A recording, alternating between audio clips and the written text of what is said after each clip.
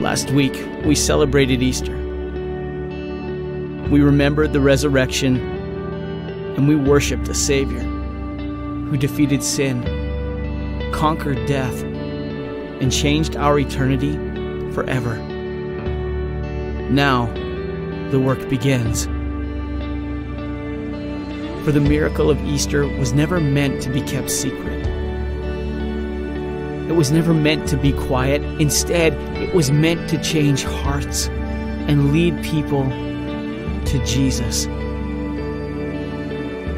Easter was the beginning of our calling, a mission to share the love of Christ, this unimaginable hope, with the world.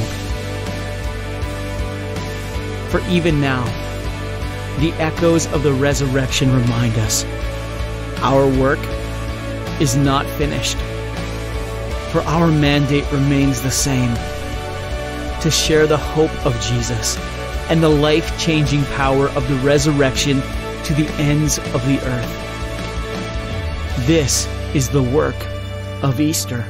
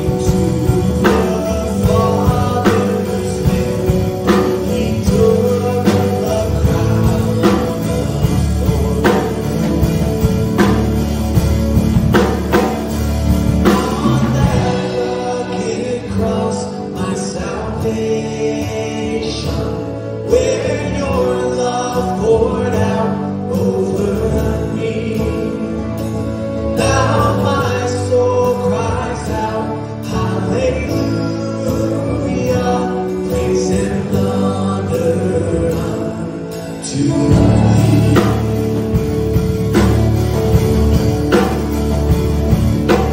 Sin of heaven, God's own Son, to purchase and redeem.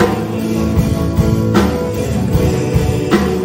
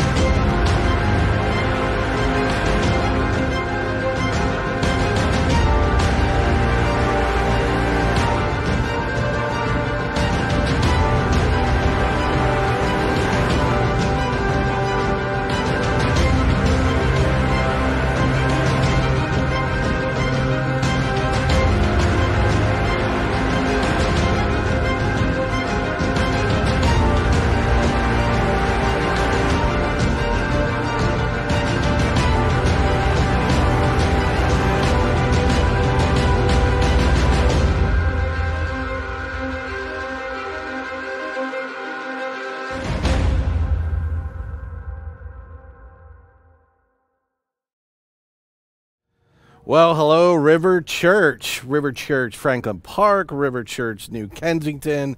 So glad you're with us. Thanks for being here. Hey, do me a favor. Do Dean a favor, especially Dean. He loves this. Share it, like it, subscribe to it.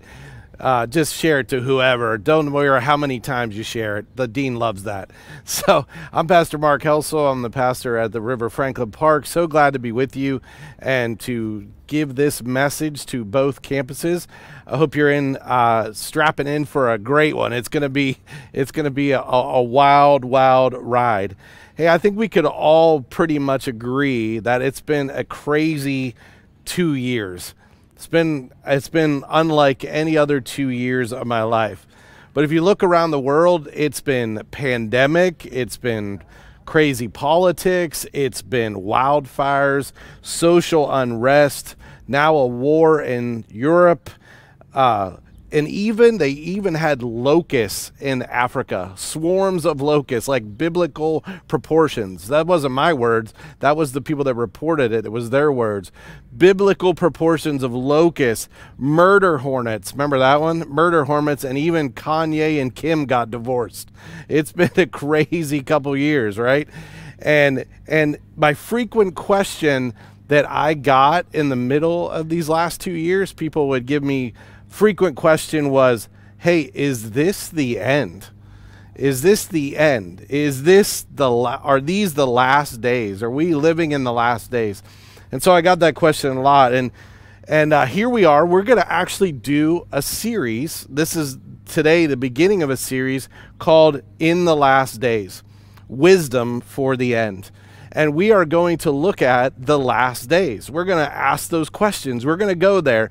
We're going to go to some places that we haven't gone to as the river, maybe ever, or at least in a very long time. Well, let me just say this. If you've asked that question, you're in good company, because many people have thought that throughout history. Even the disciples asked that question of Jesus. When was the world going to end? And when were things going to be forever changed? A lot of people have asked that question. In fact, I read a story this week when I was preparing for this message about something that happened in 1910 when Halley's Comet returned where we could see it on Earth. And it reappeared, and in Chicago, the Yerkes Observatory announced that it had detected a poisonous gas in the comet called cyanogen. Sounds like cyanide, right? In the comet's tail. Then the New York Times posted a story where a noted French astronomer believed the gas would enter our atmosphere and possibly snuff out all life on the planet. Now, many scientists jumped in and refuted that and tried to ease people's fears, but guess what? The damage was done. The cat was out of the bag. People rushed out. They bought gas masks like crazy, and I'm sure they bought toilet paper too. We learned that lesson a couple years ago. They bought things called comet pills. I have no idea what that was, but somebody made some bank on that. The New York Times reported that terror had seized hold of a large portion of Chicago's population. The Atlanta Constitution, another huge newspaper, reported people in Georgia were preparing safe rooms and even covering the keyholes in their doors with paper. And actually, this is my favorite part of the story. The paper said that there was one man who had armed himself with a gallon of whiskey and requested his friends lower him down into a 40-foot deep dry well.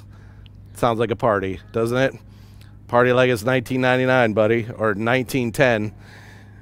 So people all throughout history have thought the end of the world was coming. Actually, I remember a time in my life in 2011, on May 21st at 6 p.m., I can tell you exactly where I was. That's 2011, May 21st at 6 p.m. I was on my way home from a men's retreat with my good friend Brad, and we had just walked out of the convenience store, and we were watching the clock to see when it turned at 6 o'clock, waiting to see if the world was going to end. Now, we were doing it jokingly, but why were we doing that? Well, because there was a guy named Harold Camping, a Christian radio broadcaster with a really actually large audience of people. This isn't some fringe thing, who figured out that that's the day the world was going to end. May 21st, 2011 at 6 p.m. And literally they spent $100 million spreading that message. Well, here we are. Maybe some of us wish the world would have ended on that day. We would have had to go through some of the last stuff that we've gone through. But you can see that all throughout history, people thought the world was going to end. Now, there's still that question out there, isn't there? Maybe you have that question. Maybe I have that question. The question of, when is the world going to end? Or are we living in the last days? Are we living in the last days? Now, my answer might surprise you based on what I just told you. But I can tell you confidently today, as we record this, we are, yes, living in the last days. Confidently, I can tell you that. Yes, we are living in the last days. But be careful, be very careful how you define last days. So let me do that for you. How does the Bible define the last days? Because it's a rather vague term at places in the scripture. But for our purposes and what the Bible teaches us is the last days is the time period between the life, death, and resurrection of Jesus and his ascension into heaven and his second coming. That age, or as Jesus says, to the end of the age, that age between those events, those are what's considered in the scripture as the last days. The time between Jesus' first coming and his last coming, and that's where we find ourselves today in 2022. We find ourselves in the proverbial last days, or the end of the age, the final days. And see, nobody knows when the actual end of all things will be. In fact, the scripture tells us that Jesus doesn't even know that. In Matthew chapter 24, verse 35 and 36, Jesus says this, "Heaven and earth will pass away, but my words will never pass away. But about that day or hour, no one knows, not even the angels in heaven, nor the Son himself, but only the Father." So if I was on here today and I was telling you, hey, it's going to be the end, this is the end, it's going to happen the next 2 years or next 5 years or tomorrow, then you need to stop watching this video. You need to stop watching this video and never watch anything coming from this church again, or at least me. So you can watch Dean. But I promise you, if you ever hear that, that you should not believe it, because Jesus tells us explicitly in the scripture. So you and I, we live in this story. We live in this in-between time, but we live in this story that God is writing, this redemptive history, which will end, which will find its culmination in his coming. And this, here's the good news, this is a story of hope. This is a story of hope, and this is a story that we live in where we should not be afraid. We should never, ever be afraid. We should be awake in the midst of this time. We should be alert. We should be prepared. And we should be able to read the signs of the times and read the signs that God has told us to look for. Not, though, chasing after an exact date or exact time, but be able to read our times and know how to live with wisdom in the midst of them. Hey, I do know this for sure. You and I, as you watch this, we're one day closer to the end. And let me say this, we're also, you and I, one day closer to our personal end. And there's probably a better chance that your personal end will come before the end. And so no matter if we're talking about the end of all things or the end of all your things and the end of all mine, because we're all going to die, we should live with wisdom, and we should live with hope, and we should live knowing that Christ is with us. So I'm going to show you this video. You're going to watch this. We're going to come back. We're going to dive into the book of Revelation. So watch this. We'll be right back.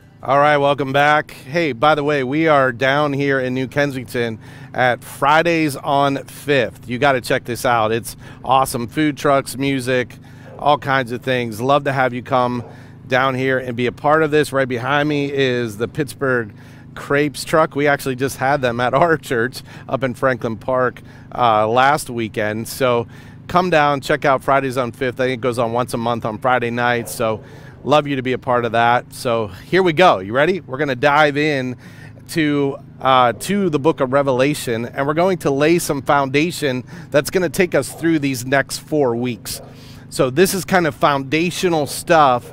We're going to talk about some more specific stuff in the later weeks, but you got to get this stuff first. So you got to get the foundation first. So remember, the tagline on this sermon series, it's for the first line is "in the last days," and then the tagline is "wisdom for the end." Or let me also say this: wisdom for the end or your end.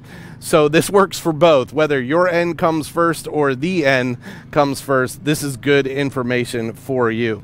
So, by the way, when we start out on this, by the way, it's Revelation, not Revelations. Like it's the river, not the rivers church. We do this in Pittsburgh. We add S's to everything. It's Revelation. Now, that word in the Greek in Revelation is the word apocalyptis. So that actually means, in the Greek, it means an unveiling, a disclosing of heavenly or future realities. So Revelation deals with a current reality, but it also deals with future realities. Now, this book, this letter, this prophecy is written by John. That's what it tells us. Now, there's some debate over which John. Was it John the Apostle? Was it John the Elder? There's a couple figures of John in the New Testament history, and they're not in complete agreement over who actually wrote this. But it's also written from the prison island of Patmos, which is off the coast of Greece. You could go there. It's beautiful now. Like, go and check it out.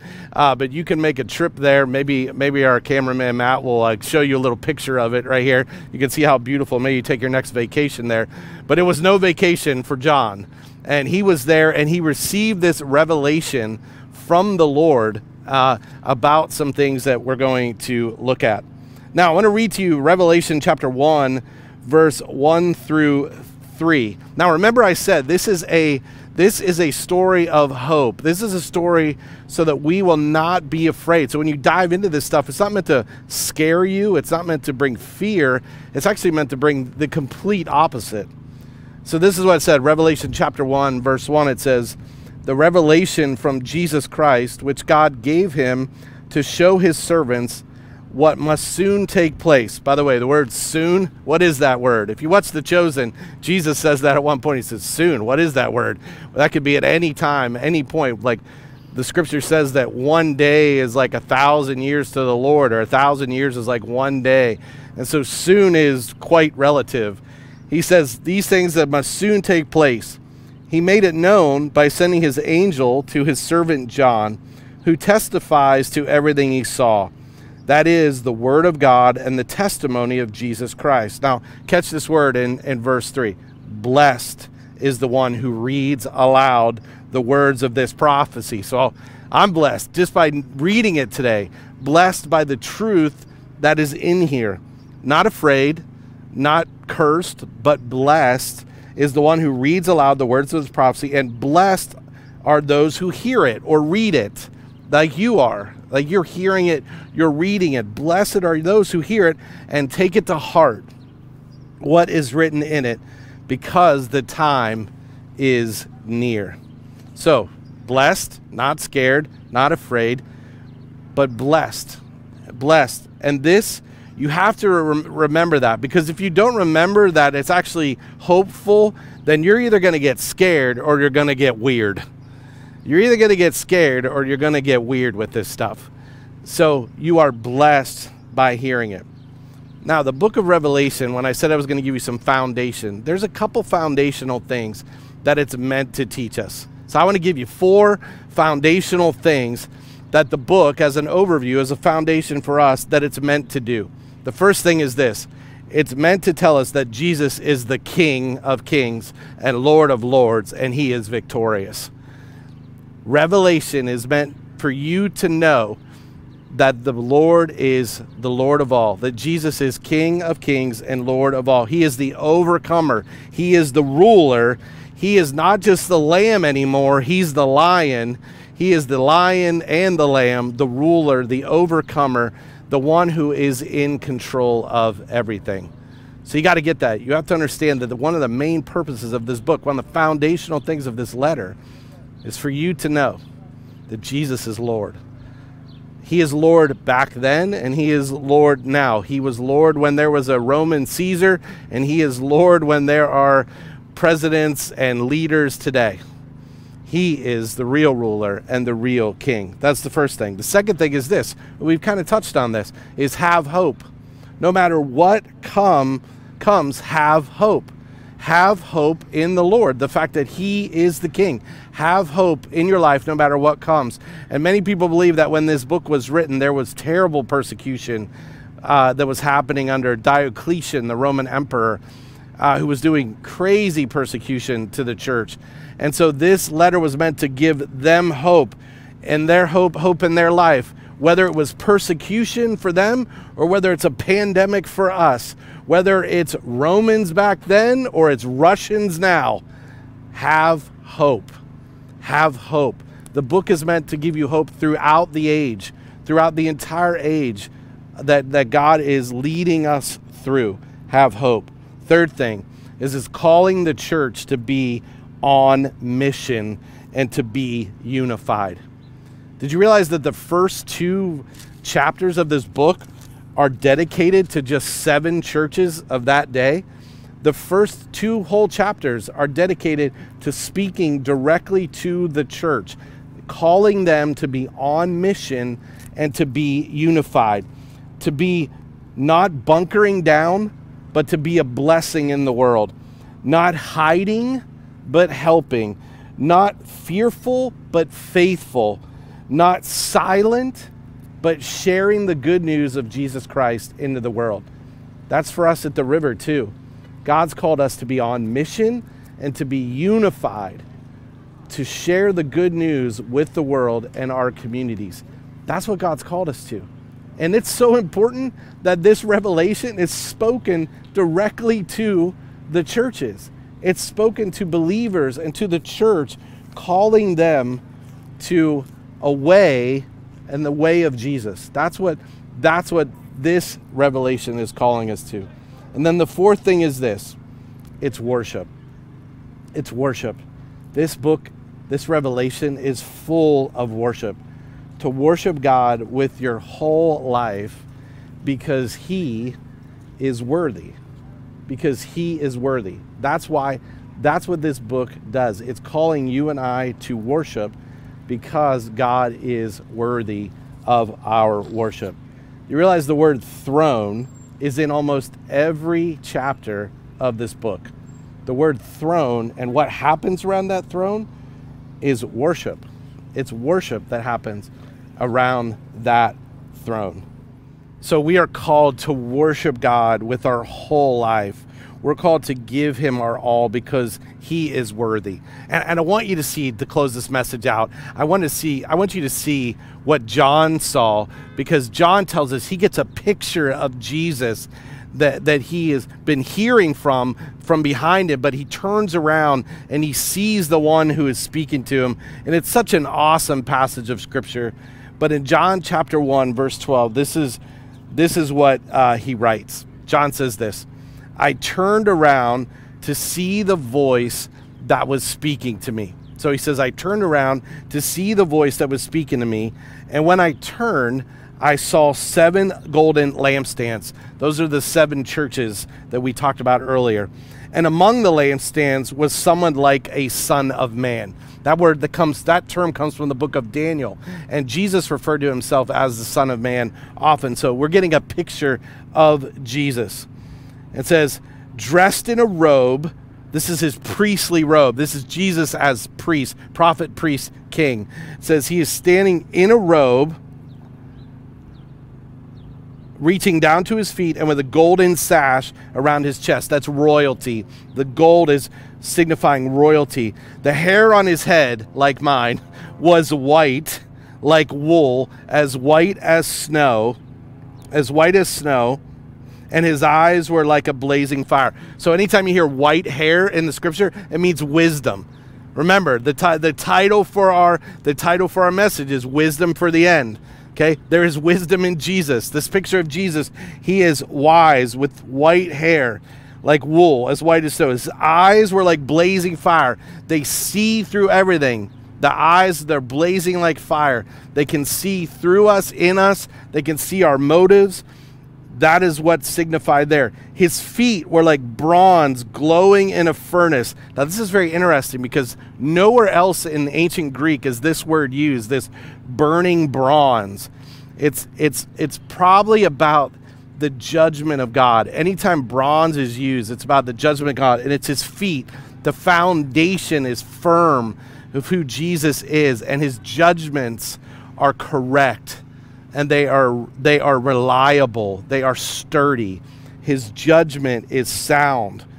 And his feet were like bronze glowing in a furnace. And his voice was like the sound of the rushing waters. When God speaks, his voice is powerful and it changes things. It was like the rushing of the ocean. And then he goes on, he says, in his right hand, he held 7 stars. Now, that's either the 7 pastors of the 7 churches we talked about, or it's the 7 stars are also representative of angels. Either way, angels or pastors, nobody really knows. Both are messengers. He holds the message in his hand. What's that message? It's the message of the gospel. He holds that in his hand. And coming out of his mouth was a sharp double-edged sword. It's truth coming from the mouth of God. And truth sometimes hurts. And you'll find in this book, in the Revelation, that sometimes the truth hurts. It cuts us a little bit, but it cuts us to heal us. That's why it's a double-edged sword. The other edge of that is a healing that comes from the word of God. His face was like the sun shining in all of its brilliance. That's representing the glory of God. Like in heaven, the scripture tells us there is no need for the sun because the glory of God fills everything with light. So his face was shining like the sun in all its brilliance. And here's what John tells us. When I saw him, I fell at his feet as though dead. That's what happens when you see Jesus in his full glorified form is boom, you're down like you're dead, you're passed out. And now notice this is what happens. It says, then he placed his right hand on me. The right hand in the ancient world was the hand of blessing. It was the hand of welcome. It was the hand of fellowship. And so Jesus places his right hand on John. And he says these words to him. And these are beautiful words. These are words you could build your whole life on. He says this, do not be afraid. Do not be afraid. Which takes us back to the beginning. Don't be afraid. Don't be afraid. If these are the last days, don't be afraid. Jesus says, don't worry. Don't be afraid. I am the first and the last. I am forever. I am the living one.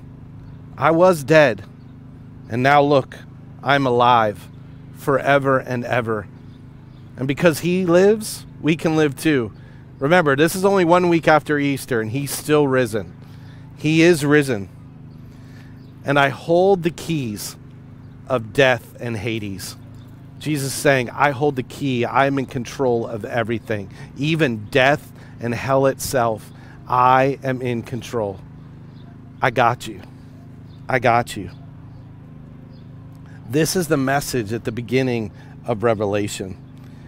And because Jesus is in control, I didn't even say the title of this message, but we picked songs for every title of this. The title is It's the End of the World as We Know It, which is an old REM song. And the next line of that song is, and I feel fine. See, Jesus is in control. If it's the end of the world, I feel fine. I feel fine because he's got me. He's got me. See, this is wisdom. This is wisdom for the end, or it's wisdom for your end and my end, whatever comes first. See, your life should be knowing who Jesus is. This gives us a picture, knowing who Jesus is. So you can spend your time chasing after times and dates and trying to figure out every little sign, or you can spend your time chasing Jesus, who is the author, the Alpha and Omega, the living one. Knowing his word. You have to know his word. You have to worship him with your life. And you have to know, yes, how to read the signs and to read the times and to know how to live with wisdom in those times. See, as I record this today, it could be the last day. It could be the last day, or it could be my last day. Whatever comes first, live it well. Live it well. Live it well in the way that he would have you to live. Amen and amen. Hope you have a blessed day. Thanks for watching. We'll see you next week.